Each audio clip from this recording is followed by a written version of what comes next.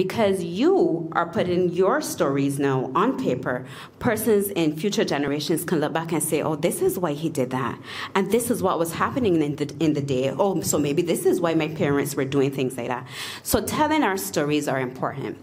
And the National Cultural Foundation has aided in persons like yourself to tell their stories through the grant funding of the Cultural Industries Development Fund.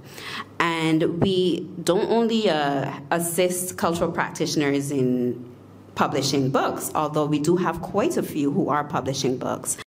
As you go along, you need to archive and ensure that there's a legacy of truth so that people would understand who an individual is and what that individual represents.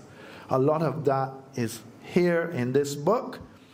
I thought about having lessons to be learned from the educational point of view. At the end of each chapter, I have highlighted things out of the chapter that people need to look out for. That's why it's so important for young people to have a look at this book.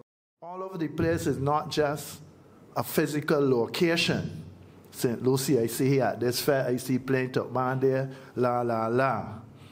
It also represents the different spheres of activity that I would have been involved in, from trade unionism.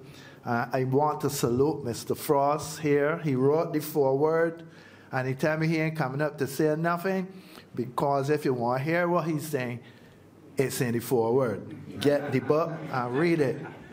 And I decided to take a little bit of that and inscribe it on the back of the book so you can see that. It gives you a wonderful idea of what's happening in the book.